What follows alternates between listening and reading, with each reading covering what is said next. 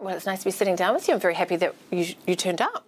Oh, well, I'll always turn up for you. But you're getting some flack at the moment, aren't you? I am. About your attendance. I know, and it's quite funny. I'm finding it amusing how it's become a bit of a thing, when actually I gave an apology to a couple of big meetings for quite serious reasons, and now it's turned into absent mayor when that is absolutely not the case. And why do you think that is? I just think it forms kind of like a wider opposition to me, I suppose. I was absent from a couple of meetings. Now I don't attend things or I don't turn up, which is absolutely not the case.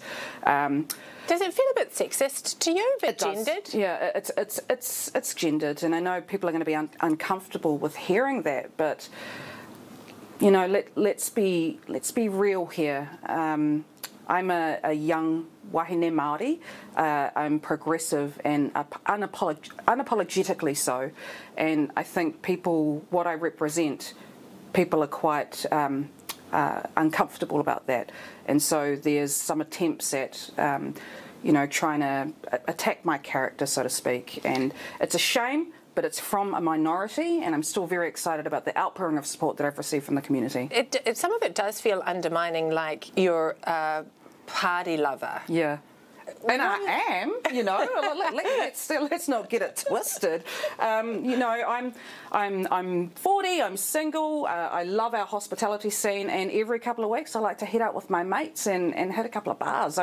There's certainly nothing wrong with that, and I've heard one comment go, do your job, and it's like, oh, okay, so Saturday night, should I be in the office? Well, no, that's just silly. So I'm entitled to a private life. I'm entitled to have a little bit of fun with my mates, and there are some people who take issue with that. And you had a bit of a rough meeting this week. I did. Over at Oriental Parade? Yeah. And I will say the organisers were really lovely, and we had agreed for me to come in, share my vision for the city, have a few questions, a bit of a Q&A session as well. And it actually was going really well. Then the meeting took a turn. There were just a few gentlemen who got up and was just kind of yelling me down, giving me a bit of a roasting, so to speak, and wouldn't let me answer. And that's when things got tense, that's when the hollering started, and that's when I just kind of had to go, I've had enough, because this is just not how you treat your guests. And then I walked out. The silver lining of all this, though, is that... How did that feel for you? It was really disappointing. I mean, I think all women can understand what that feels like, kind of being yelled down by a group of men with a privileged background. And so it was really unpleasant. But I was actually just more disappointed because it was taking up air, it was taking space from people who were there to actually genuinely hear from me, So they did a disservice to me, and they did a disservice to the residents there. However, I'm meeting the Association for Coffee next week to just sort of clear the air and go, look, I want to come back because there are people there I want to engage with. Do you think a bit of it is generational? Oh, absolutely. I mean, let's be real. I am the opposite of that group. They were, of an older generation.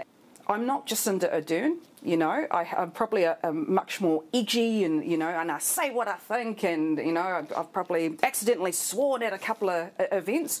I'm not going to change who I am. People will find that confronting. But again, I'm here to represent the next generation of leaders, the next generation that I'm trying to set up the city for, and our most vulnerable. So I can't change who I am. I'm not going to change my values, and I'm not going to change the policies that I campaigned on. One thing that you are going to do now, though, is you're going to release your diary. I am, and in fact, I did bring my laptop if you wanted a sneak peek of what a week looks like for the mayor. Well, yeah, let's take a look. Let's take a look. Because I'm just I looked at it and I was like, no, I'm busy. But here we go. And just got to log in. Let's be clear, you did miss 2 important meetings. I did. Should have been there. I should have been there. I gave an apology on the morning of. That's not ideal. Wouldn't do that again. But otherwise, what I'm hearing is that you're changing things up a little bit.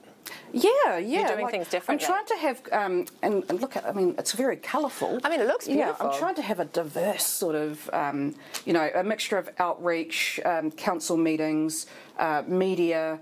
I'm very accessible, for the media. I hear you like the TV cameras. I do like the TV cameras. That's a little bit different than other mayors. But, I've also got... Why is that important to you? Because for me, it's just a way to get the vision of the city out to the public. It means that the general public know what I'm up to. There have been previous mayors who've been accused of being, people didn't know who the mayor was. Well, there's one in Auckland who won't let TV cameras in at the moment.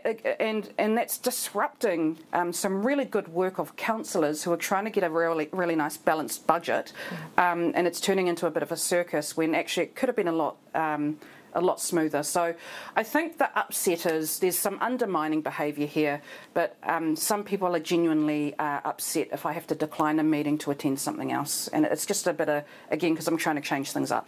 So let's talk about some of the big issues. You know, you campaigned on a lot of sort of big promises on this vision of transformation. Yep. What do you know now that you're in the office? I know now that it's very expensive. So, yes, I made some very grand plans during my campaign, and I've come in, I've looked at the books and gone, oh, okay, can't do that in 3 years. So it's essentially turned into a 10-year plan, which is exactly what the long-term plan is, and I'm very excited about that process. So we've got the annual plan out of the way. We have our rates increases coming, and I am excited that we're going to maintain our services, still invest in things like pipes. We've actually increased funding for Wellington Water. We've got our cycleway network, and of course climate resilience work, which is really important. With the long-term plan, we are going to have to think big for the sake of our city. So it's continuing that work around let's get Welly moving and efficient public transport. I am a huge supporter of it, and I think that's what's ruffled some feathers. Yeah, well, what's ruffled some feathers is that Wellington's still not moving. Well, I'm excited to say that construction for the Golden Mile will start in October. And I think that will start... And that's the pedestrianisation, for people that aren't familiar? Yeah, exactly. So it's ensuring that we can prioritise things like bus lanes, cycleways and pedestrianisation along Lambton Quay right up to Courtney Place. And that means we'll also get to... that, to me, leads to city revitalisation. We can have outdoor dining, we can have laneways and all that beautiful stuff. And then from there, we'll kick into things like mass rapid transit. And that is the project that will enable higher density housing and further investment in our city. And I'm really excited about it. It's a long project. It's going to lead to several years of disruption. But I think as long as the council is really clear with the plan, what it's going to lead to, when it's going to happen, our city will adjust. So that the pedestrianisation of the Golden Mile, there are going to be shovels in the ground, October. Yes. What about light rail? So the business case for that is due in the coming months, and it looks like it's hanging by a thread. I mean, I'm not across the business case yet, and I won't be until it comes to the governance reference group. I think there's actually huge support for it, but there's a vocal minority who are just kind of really trying to push against it, as is their right.